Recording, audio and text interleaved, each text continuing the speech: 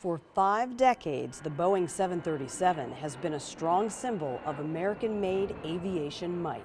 I take a lot of pride in that. It's the coolest experience. I guess it's what an auto mechanic would feel like when they're driving a car that they built up. Some of the airplane's parts are produced here in Wichita, Kansas, where several thousand IAM members help manufacture the next generation of the 737s. I put the roof on the cockpit.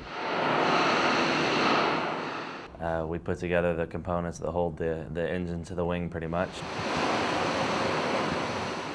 Highly skilled and specialized machinists are carefully crafting pieces of the airframe's time-tested technological design. A lot of these things I had to go to school for in order to be involved in. Once complete, the parts are shipped to Seattle for the 737's final assembly and eventually sold to customers worldwide. Whenever it is that I get to step onto one and see one actually in application and in flight, it is really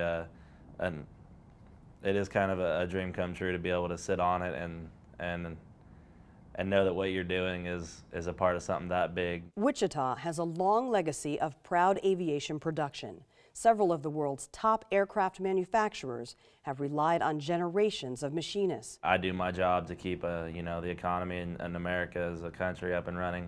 I mean, we're all just pieces to the puzzle keeping things going. Everywhere from the grocery store to the gas stations to the restaurant scene. They rely on the manufacturing money to support them. Since 1967, Boeing has built almost 8,000 737s, much of the workload handled here in Kansas, where IAM members continue a tradition of top-notch, American-made manufacturing.